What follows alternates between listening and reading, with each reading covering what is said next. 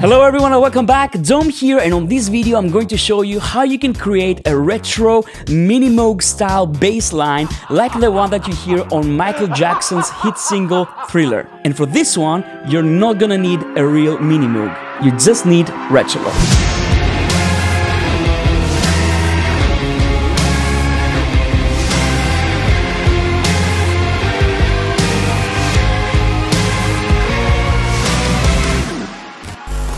So the first thing that I've done is I've prepared a drum loop that gives me a groove in order to create this sound. I use Groove Agent 5 and I'm using some Lindrum samples that I've loaded into it. I did some decomposing and it sounds like this. That's great for me. This gives me enough material to get some groove and create that sound. Now, the next thing that I'm going to do is I'm going to load Retrologue. Now, one thing that I want to say straight away is this sound is pretty simple, but what I want to do on this video is for you not to just copy the settings and the things that I do on Retrologue. I want you to understand the method behind this and the philosophy behind building a sound. So, as I said, it's not a very hard sound to create, but I think the process is really important to help you understand how you can build a sound in Retrologue and any virtual analog or analog synth for that matter, right? So Retrologue is one of those synths that can sound really, really analog, and it has an amazing sound. I have a lot of synths in my arsenal. I have all the big ones, Omnisphere, Serum, Silent, June, you name it. Retrologue is the synth that I use the most, because I can get to the sound that I want very, very quickly. And for the sound that I want, it gives me the best results as fast as possible. And I'm going to show you this in this example. So the first thing that I'm going to do is I'm going to play the bass line so that we can have the actual notes and start creating the sound with some material. So let's do it.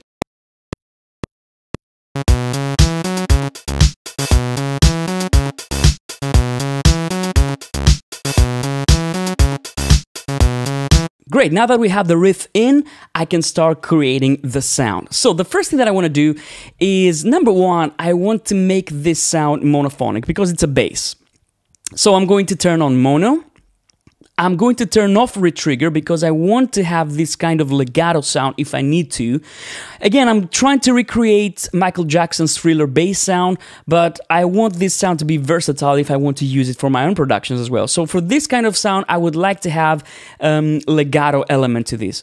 That's why I'm going to set the trigger to off, and then I'm going to go to my trigger mode and set it to legato. Okay, so now it sounds like this. And maybe I'm going to add a little bit of glide, maybe, I don't know, like 40 milliseconds, something like this. I think this should be enough. Let's see.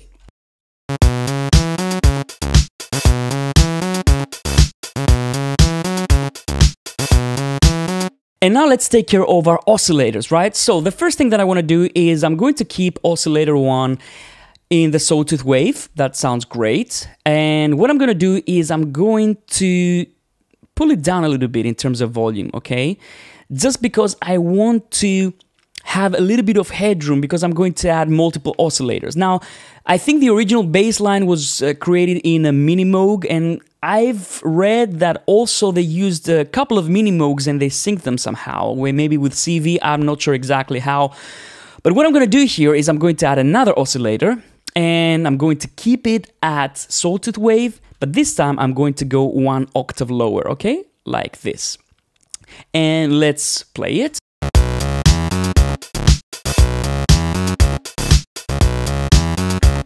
Okay, nice and fat. And now I'm going to turn it down as well. I want to have it a little bit lower, this one.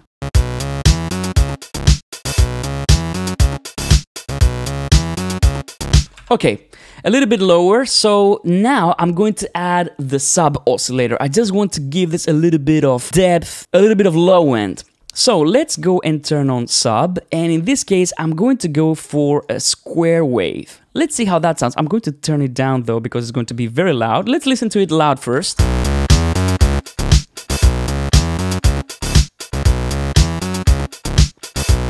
It adds a little bit of extra fatness to the sound, and for a bass line, we want this, okay? Now, let's go to the interesting stuff, okay? the first thing that I'm going to do is I'm going to take care of my filter. The filter is going to give us, like, I mean, the oscillators give us, I think, for this sound, the 50%, and the filter is going to be the next 50% of the sound. Now, when I was trying to recreate this sound, I found that even though the Minimoog has a 24 dB per octave filter, low pass. In this case, I found that in Retrologue, I preferred the 18 dB filter.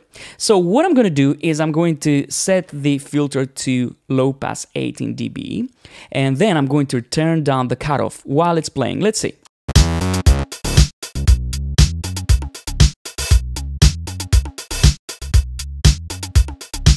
Now, when you set your cutoff, what I'm trying to aim when I'm creating bass sounds is to have the low end to the point where I want it to be. I want to have this kind of depth in the sound, and if the filter is very open, then you don't get this nice low end. The more you close the filter, you get a more assertive low end. But of course, you lose the top end, right?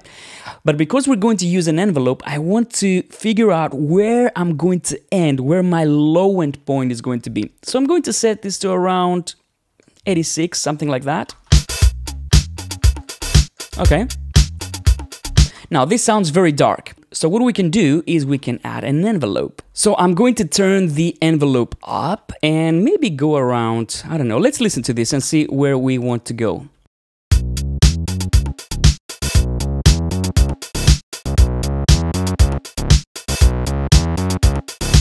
I like the way it sounds around here. Let's try and play with the envelope shape for our filter. So I'm going to turn down the sustain. What happens when you turn down the sustain is basically you're going to make the sustain of your sound darker. Of course, if you have a low pass filter. So what I'm going to do now is I'm going to increase the decay time to get the filter to open very quickly and then close back to the sustain level here. Okay, let's try that.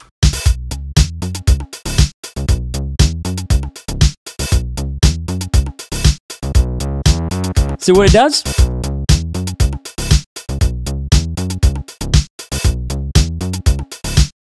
Now, one of the very cool tricks that I found about Retrologue when I spoke to one of their guys in the development team at NAMM show this year, shout out to Sebastian, is that if you want Retrologue to sound like a Minimoog, you should set your center, you know, your key follow center key to F1, okay? And then what I'm going to do in this case, I'm going to turn up the key follow to get the result that I want.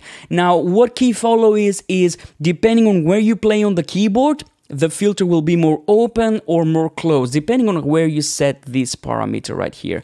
So now, if I play with the key follow parameter here, you will see what's going to happen. So let's try and find a value that we're happy with.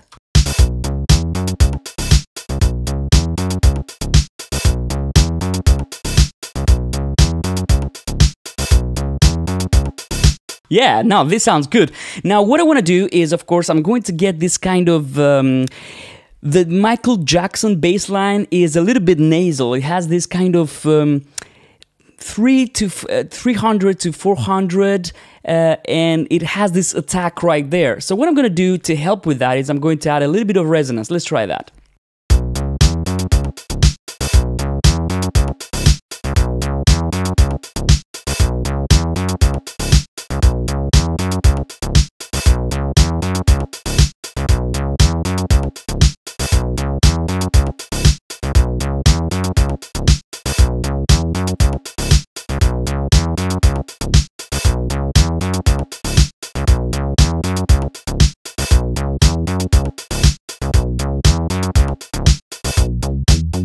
See what a huge difference the key follow does to the sound, okay?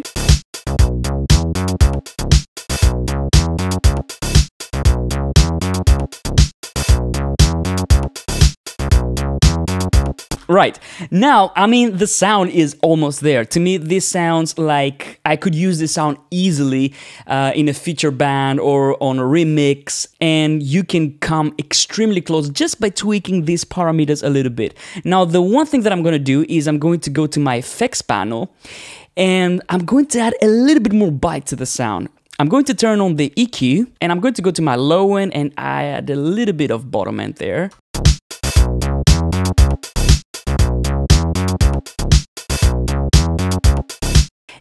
I want to enhance this kind of nasal quality. And what I'm going to do is I'm going to go to around 300 hertz here, narrower Q, okay, and add a little bit of gain.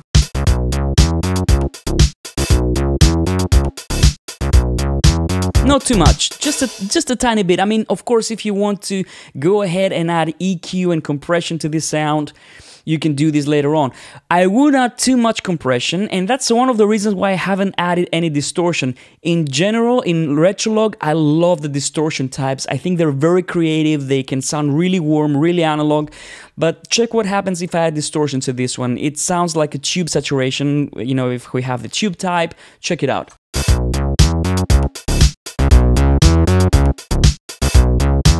I'm losing a little bit of this percussive quality that this bass has, you know, this ba-bum boom bum bum bum boom, ba-bum bum bum bum bum, and it makes the sound a little bit more even because, of course, you add a little bit of compression with distortion. You know, it's just natural compression.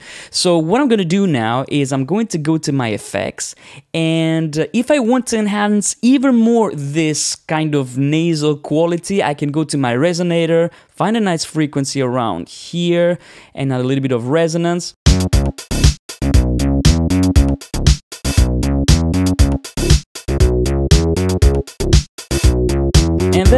And then mix it in a little bit.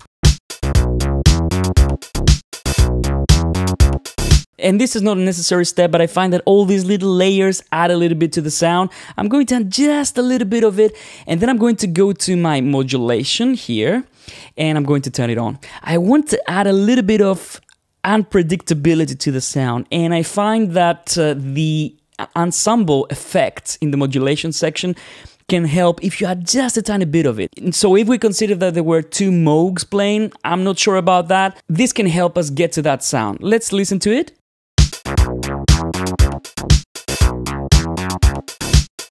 See, I'm going very low with the shimmer rate, and this adds a little bit of variation to the sound, but it doesn't sound exactly like a chorus or a phaser. It sounds very unique. So let's go and mix it in. Very, very little I'm gonna add.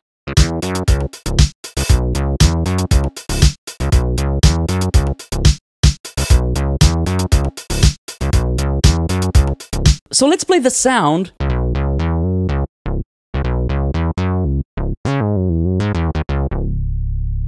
And as a last thing, what I'm going to do is I'm going to add a little bit of attack to the filter. A little bit, just to open the attack a little bit.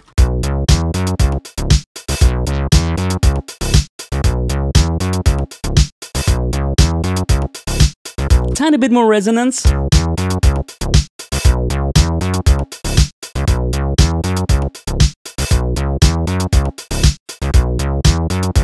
And that's it. So that's it, guys. This is how simple it is to create analog sounds, Minimoog style sounds like Michael Jackson's Thriller in Retrologue. And you don't need to have like a very eclectic, weird synth in order to do that. Retrologue can do this and way, way more. So before you shell out buying more and more synths, just learn the ones that you have. If you are a cubase user, you have Retrologue and it's a brilliant synth. And if you don't have cubase, Retrologue is available for pretty much every DAW out there, as far as I know. As far as I'm concerned, Retrologue is a very good educational tool as well when it comes to synthesizers because it makes sense. You have your oscillators, you have your filters, your envelopes, everything is in one page and everything is accessible. You don't need to go and figure out different pages and layouts and drag things and all these things. Everything is right there. As far as I'm concerned, it's the synth that I use to teach synthesis, subtractive synthesis, to people that have no idea on how to create a sound. So there you go, guys. That's how you can create a bass line like you hear on Michael Jackson's Thriller. I hope you enjoyed this video, and if you did, please hit the like button right there. And if you haven't subscribed to the channel, please do. I'd love to see you back. And if you have a Cubase or Retrologue user, a friend that you'd like to share this video with, please feel free to do so. Until next time, have fun, and I'll see you soon, guys. Bye-bye.